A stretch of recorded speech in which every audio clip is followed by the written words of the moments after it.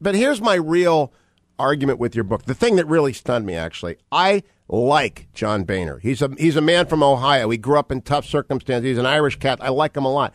I've known Kevin McCarthy for 25 years. I like him a lot.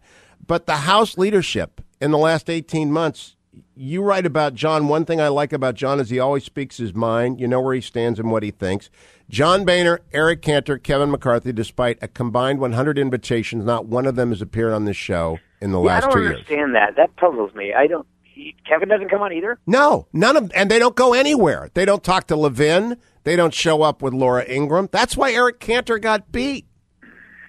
Yeah, I don't get that. I don't have a good answer for you. I wish I did. Sorry. Okay, so that leads me to leadership in the House. I have been told that the Speaker wasn't going to stand for re-election, but now that the Majority Leader was defeated and he's been replaced by Kevin McCarthy, he doesn't think there's anyone but you who can run the House. I know. I agree with him.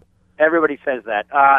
Look, I make my decisions on what I feel is right for me and my family.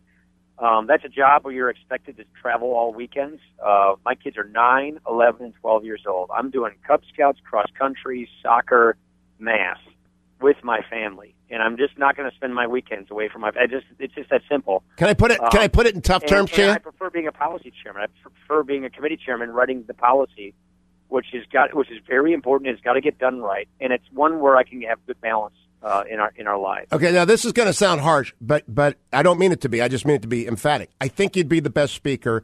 There are lots of men and women who have been deployed 6, 7, and 8 times. You're right about that, and I don't hold the candle to those people, and I can't even put myself in the same sentence. I wouldn't even suggest that. It's just a job that I've been broached with a number of times, and I have, on each of these times, concluded I prefer being a policy chairman. And it's not as if I don't have sway with leadership on the policy decisions we make. I have tremendous sway, and I appreciate having that. But as far as being in that elected leadership position, and not seeing your kids as much, and look, I thank God for the men and women who put on the uniform and keep us safe. I've got a lot of friends. I've got some friends who are over there right now. Well, then how about Jeb Henserling is mentioned well in this book. Jeb's wrong on XM as well, but he'd be a better speaker. You're listening to John Campbell, who I love, by the way, but you're listening to him too much on that one. No. It's our defense industrial base. We got to keep Bowen. There's a long argument there, but Jeb Henserling would be a better speaker than the speaker.